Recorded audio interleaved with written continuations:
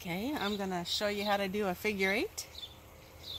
You just want to grab all the hair about the middle of your head there and start twisting. Make a rope, a hair rope.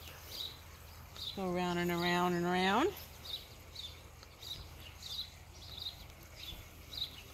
Twirl all your ends behind. Tuck them in.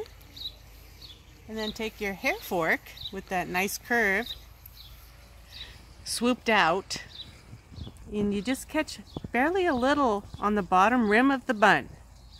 And then you go around the rest of it, and you have to catch a stitch on the head. That's what sews it down.